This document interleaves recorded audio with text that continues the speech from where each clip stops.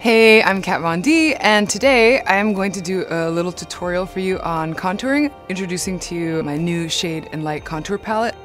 For the sake of the tutorial, I've contoured my nose, and I'll take you through the step-by-step on some of the tricks that you can use if you feel like your nose needs a little bit of slimming or shaping. There's so many neat things that you can do using Shade+Light. First things first, let's prep our face. I'm gonna use my Lock-It Featherweight Primer for this. Once that's done, I'm gonna go ahead and use my favorite Lock-It Tattoo Foundation and the stippling brush and just apply my shade throughout my whole face. And now it's time to blend.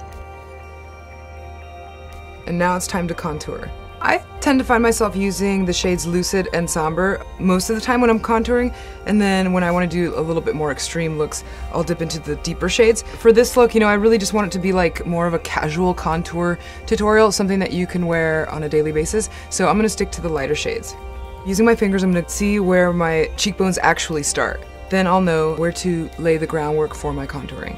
I have kind of like a chubby round face, so for contouring, I really ultimately want to add a lot of depth, just focus on the hollows of my cheek. My goal is definitely to create a soft and quote-unquote natural look. Don't get me wrong, I love my face, I'm totally fine with it. Proportion-wise, I kind of have a lot of empty space from the bottom of my cheeks down to my jawline, so I want to add kind of like a slimming effect to this look. Using the shade side of my brush, I'm gonna go ahead and generously sweep the darker tones alongside my jaw. I'm gonna bring it all the way under my chin.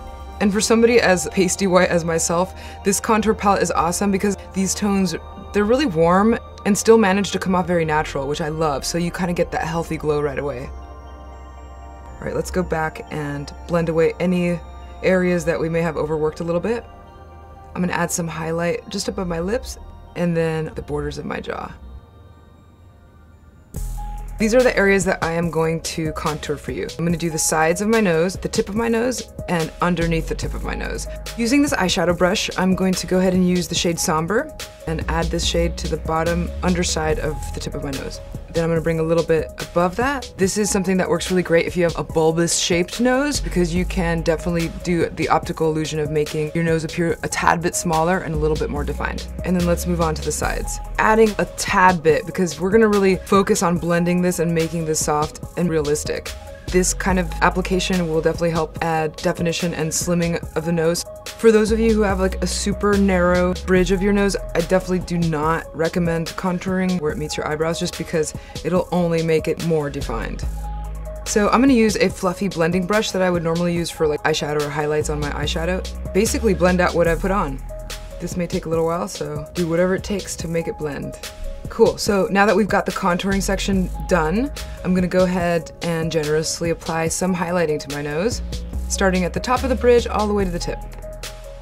There's a few areas that I may have gone a little too dark, so let's go in there and just add a little bit of the highlights, see how that blends out. Sure enough, very lovely. If you want to add a little bit of depth to your eyes, extend that line across your eyelids and that will achieve depth. I'm definitely not going to be contouring my forehead. I have a really small forehead actually. I don't want to add any more darkness to it because it'll only make it look smaller. I already had my eyes done, so let's just add some lips. And we're done. Obviously this is a very soft and subtle and semi-natural look. This palette is capable of way more extreme approaches, so don't be scared if you do want to get more theatrical features. You can definitely take it there if you want to. Awesome, so there you have it. Hopefully you guys enjoyed this tutorial, and I'm hoping that it is helpful to you in whichever way you choose to use it, and I really can't wait to see what you guys come up with by using the Shade+Light contour palette.